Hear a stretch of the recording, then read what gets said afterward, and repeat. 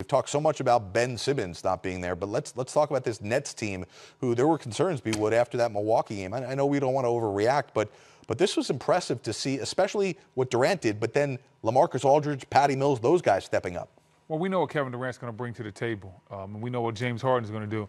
And the question is always, for this type of team, is going to be, hey, how do your role players step up when they're needed? And we saw tonight guys like Patty Mills, LaMarcus Aldridge, those guys were able to come in and help make some big-time plays, and that's what it's really all about.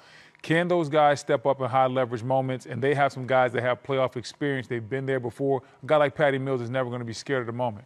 Yeah, and the fourth quarter was the key in this one. As I said, the Nets down by as many as 14 in this game.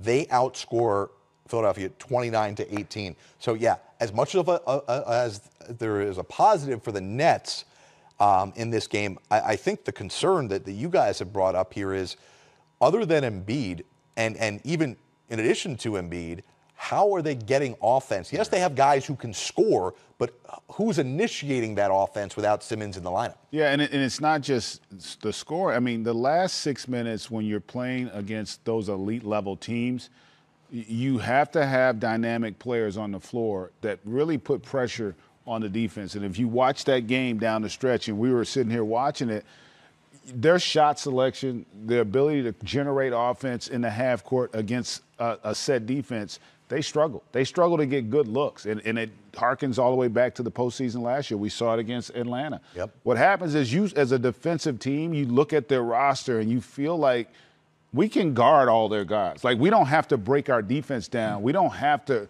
commit to our rotations early. And even with Embiid, a lot of times you'll watch him, he'll settle for the mid-range jump shot. Yep. You know, as opposed to maybe going down on the block, where now they are going to be forced to have to be in rotation. So that's something that they got to look at in terms of how they want to attack late game situations. But that roster right now, when you watch how the game was played, they struggle to generate quality shots down the stretch. And that's how the game's going to be played in the postseason. When you start facing the best teams, you're not going to be just playing up and down. It's going to be 5-on-5. It's going to be physical, and you're going to have to be able to put the defense on its heels. And tonight, Philadelphia was not able to do that.